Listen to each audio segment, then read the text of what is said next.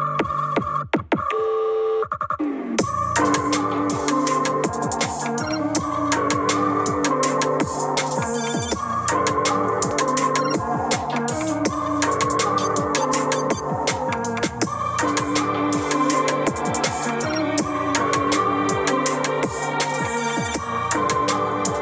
good? You are tuning in to Homeroom with Smooth. Class is now in session.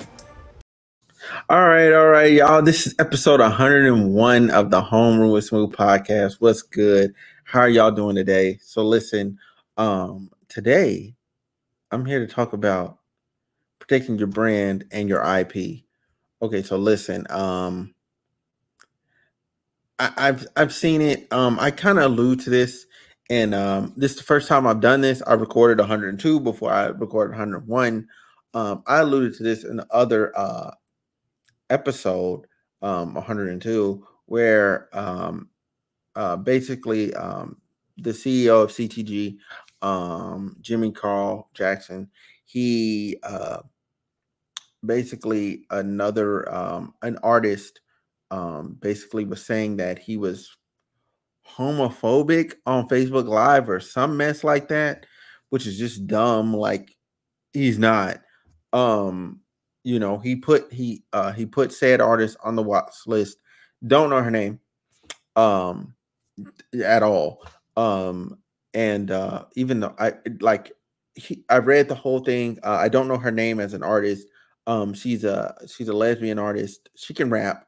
And basically he was basically saying, hey, we're gonna see what you can do, and once we see what you can do, you know what I'm saying, then we're gonna see if we, you know what I'm saying, we're gonna put some money behind you, and you know what I'm saying, really get you popping or whatever, right?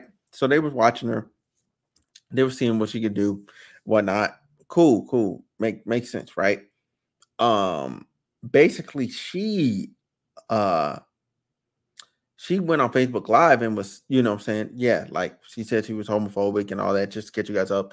And then he had to make this long, lengthy post, you know what I'm saying, like posting like photos and receipts of like them together, you know what I'm saying, her being at different events, them taking pictures together and all this, you know what I'm saying, like, and I think photos of the conversation they were having, you know what I'm saying, and conversation they had, that he was reaching out to her and when he was fooling with her and stuff, you know, and you know, a bit she went on Facebook Live after that and apologized or whatever, that they were having a misunderstanding. But my thing is, you should never went on Facebook Live in the first place and like downed them like that. That's crazy. Um, you know, and especially for Arkansas, like for what it is, like, you know, like they're really trying to do something like really good over there at CTG. Like they have great studio equipment and all this other stuff. Great space, great engineers, producers, all of that. So I don't understand like why you would then come at people that, you know what I'm saying, are trying to help you win that way. And the reason I call this episode Protecting Your Brand and IP is because him putting out that statement was him protecting his brand, protecting himself. You know what I'm saying? He is his brand. You know what I'm saying? He's representative of his label. So that's, he had to come out and do that. And what I want to say to other people that have brands, that are content creators, or you're a producer, or you sell makeup, or you do just journalism, photos, camera work, whatever you do, protect your brand. Protect your brand, because you know what I'm saying? Like anytime, any chance somebody gets to pull you down, to big themselves up, they're gonna do it. Whether it's right or wrong, whether it's oh my god, whether it's right or wrong, whether it's what it should be, you know what I'm saying, whether it's the truth, they're going to take that opportunity to come at you, and you have to do the things necessary to protect yourself, and protect your brand. I even found myself in a situation where I had to protect my own brand and who I was and who I wanted to be and how I wanted to be representative. I mean, represented. And I did things necessary. I took the steps and actions necessary to protect myself and my brand. Um, and You know, nobody else is going to do that. Nobody's going to care more than you. Nobody is. Nobody is. And then to get into the protecting your intellectual property piece, like, don't sign deals you don't read. Like, you know what I'm saying? Like, I keep seeing stories of, oh, I'm complaining about my label because my label's jerking me because they're requiring this, they're not paying me no more. You know what I'm saying? Yeah, that's because you're in a negative. You owe them money. Marketing costs money. Radio costs money. It ain't like you're an established artist. It ain't like you got hits, like not hits. So like it's one of those things where you really just got to realize that, till you get to that level, you know what I'm saying, you need to spend your money wisely. You know what I'm saying? Don't be out here trying to fake it. You know what I'm saying? Because faking it till you making it don't work when you in debt. Because you really in debt. You can fake it as much as you want to, but you really gonna be in debt. Like, don't do that.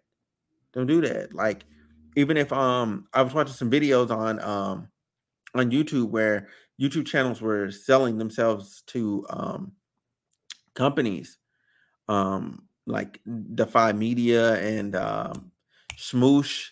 What else is that? There's another channel. There's another channel that sold themselves to another entity, and then they end up falling apart too. I believe it was it BuzzFeed? No, it was College Humor. It was College Humor. College Humor was owned by another entity, and then College Humor stopped producing great content, and well, they started to fall off. Really, I don't think the content level really changed too much. They got a little too political, but it wasn't as bad as BuzzFeed, and it just started to fall off. And basically, their funder like let them go. They let them go. They pushed them out here and said, "Hey, bye, you're on your own." And because they were losing money, they weren't making money, they were losing money. And when you're in that situation as a business, like, I understand, but as a content creator, I'm like, why'd you sell to them in the first place? You was doing just fine. You wanted that extra, like, come up. You want to get there faster. Getting there faster isn't always good. It's not always good. Like, I mean, like, yes, like, money sounds great, you know what I'm saying? Like, but you're not gonna put me on salary for my own shit. Like, that's what happened with Smooch. Them niggas was on salary for their own channel. How you on salary for your own channel and then somebody else eating off you? All your hard work, all the time you put in, all your creativity. They telling you no, you can't put that up on your own channel because you sold it. Like, that's crazy. Don't ever put yourself in that position where you can't be a true creative, you know, because, like, corporate execs don't know. They don't interact with your fan base every day. They don't they don't move in that space. All they look at is numbers in a spreadsheet. You know what I'm saying? There's very few execs that are in touch with the people. Um, so my thing is definitely definitely, like, protect your brand, protect your IP, do what's necessary to protect yourself. And then yeah, that's pretty much all I have to say about that. Now we're gonna get into some updates, some quick updates. So now all the odd number episodes will be probably just me, unless it's like an interview I did. And then anytime you see episodes on the even numbers, it's gonna be the regular cast, and then on the, like, every other week, we're gonna bring in guests to that panel, and we're gonna make it big, and it's gonna be like 100. Um, so yeah, just bear with me on, like, getting guests together and stuff. I have something really special planned for 104. Be on the lookout for that. Man, I also want to say shout out to what's her name? Skirt with the Dirt. She did a video interviewing Lil Rock Obama and Jimmy Carlson. I watched some of it. It was pretty cool. It's up on YouTube. Um check her out. Check the channel out. I think it's like Universal Universal Universal Media Group. I think that's what it's called on YouTube. Universal Media Group. Check them out. Get them a good look. I ain't no hater. Other issues that I mean other not issues, other podcasts you might want to check out. There's the Gemini Mind podcast. There's the man, what's that dude's name? Oh, check out my homegirl Heather Levita's channel. Um nope, she's not doing content anymore. Yeah, I think I'm gonna end it there. I'm gonna end it there because I'm gonna be for the rest of this thing, and for the audio listeners, that's just terrible. Absolutely terrible. For the audio, I mean for the video people, you can look at me and go, that looks funny. He's over there struggling. He's like mentally like, "Ugh." But anyway, um, yeah, I just want to thank y'all for watching. Thank y'all for rocking with me. We got thumbnails now, so hey, y'all look at this look at the thumbnail, okay? Like, comment, and subscribe. Hit the follow button. Um, yeah, yeah. Love y'all, man. Hey, have a good one. Be safe. Happy Black History Month, okay? Episode 102 is called Black Future Month.